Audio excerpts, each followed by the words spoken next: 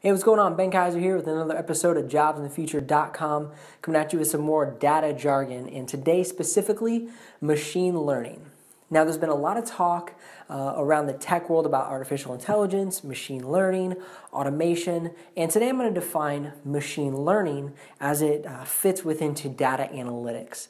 And one of the simple ways to understand this is when you're on Amazon.com and you click on a product, Amazon will recommend other products to you. And what it's doing is it's using an algorithm, basically machine learning, to say, okay, so this person is clicking on socks. Now, what do you need with socks? Well, you need shoes. Now, people who clicked on this specific pair of socks often bought this specific pair of shoes. So the answer is recommend this pair of shoes for a person who picks this pair of socks. Very basic version of it.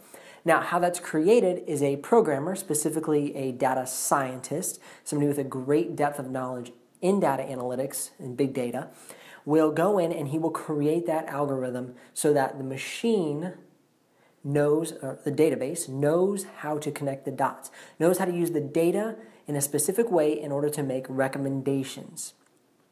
So what will happen is as the data grows, as more decisions are made on Amazon.com, so as more people click on socks, more people buy shoes, that data will grow and the machine will learn.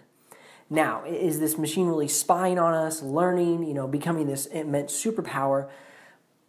Well, not exactly, but kind of. And what I mean by that is, think about it. Each time you make a decision, that data set grows. And as that data set grows, the accuracy of the machine grows as well.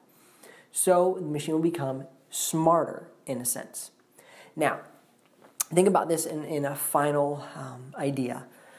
You can only let that machine go and learn more and more if you've been able to program it accurately. And that's what the computer programmer does, the data scientist does.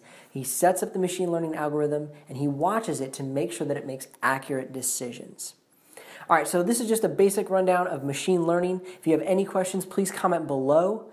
Subscribe to this YouTube channel, like our video, and as always, come on over to jobsinthefuture.com, learn more about data analytics and data science, and jump in, get a start in the career right now. Have a good day.